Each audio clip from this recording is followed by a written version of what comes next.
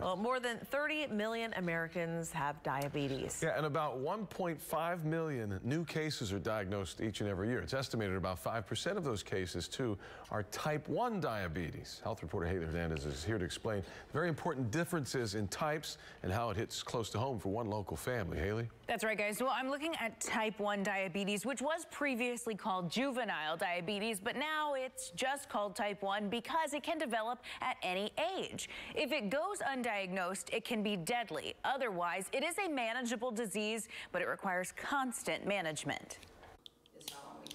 It's 7 a.m. and identical twins Allie and Brooke have already pricked their fingers at least once. Allie was up in the middle of the night trying to get enough sugar to normalize her levels. It alarmed 3 a.m. and we had to get up and treat that blood sugar and give her juice. For type 1 diabetes, juice and candy can be life-saving. The girls take it to school, and technology like this continuous glucose monitor sends alerts to the family's phones when blood sugar levels are off. When I drop, I get shaky, and sometimes I have a stomach ache. Genetics can play a role in type 1, and that's why when Allie was diagnosed and hospitalized as a kindergartner, her parents knew there was a chance Brooke would follow. Several years later, both girls battled the disease. It is 24/7, 365 days a year. At nighttime, we are managing the disease. You never get a break. And Mom worries about their future. When they're living by themselves, are they going to wake up?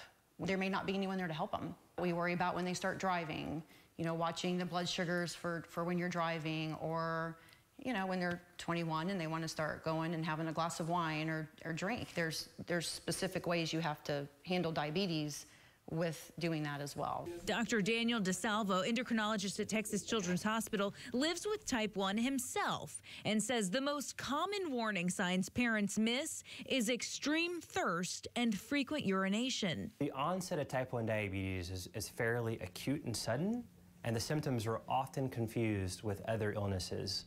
For example, a viral illness, stomach flu, a urinary tract infection or a bladder infection. But he says patients can still live a normal life. Brooke and Allie are such go-getters, they sometimes have to be sidelined. Last night at soccer practice, I was like 50, and I felt really low, and I had to sit out. And I don't like that because I want to continue my activities. But unlike most kids their age, they are experts on their health.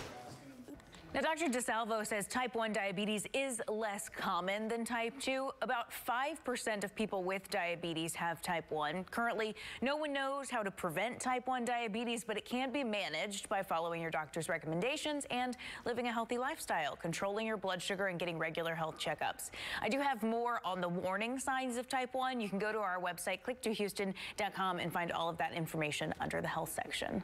And I know there's a lot of great efforts right now for research in this particular area. Yeah, and as we're seeing, is technology's coming a long way. So they don't have to prick their finger quite as often as they used to. You know, they used to do it 10, 12 times a day. Now they're able to do that less because the technology on their phone's monitoring it for them. It's awesome. Yeah, it's amazing. Yeah, coming a long way. All right, Haley, thank you so much. We Thanks, appreciate guys. it.